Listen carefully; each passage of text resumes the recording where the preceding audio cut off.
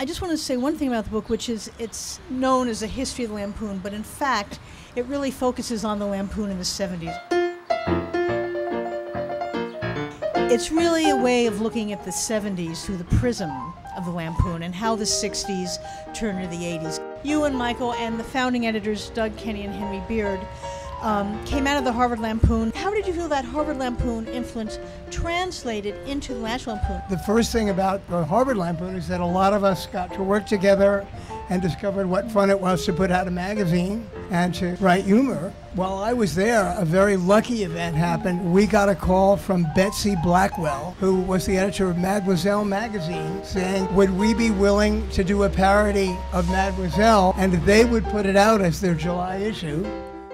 It was a huge hit. When I got on the Harvard Lampoon, the circulation was 908. That's the number I remember. And from the Mademoiselle thing, it got up into the tens of thousands. And that showed business people that there was a future in doing a national humor magazine like the Lampoon.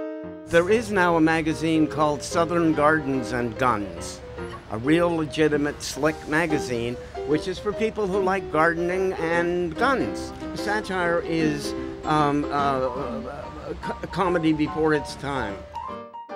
Could the Lampoon in its original form exist today, leaving aside technology and the internet and everything else, just because reality has become so extreme that the line is blurred? Well, yeah, I think the Lampoon exists today in the form of Jon Stewart and Stephen Colbert. One is a parody of a news program, so in that way that we parodied magazines and books and things in print, and the other does that thing of assuming the persona of the enemy.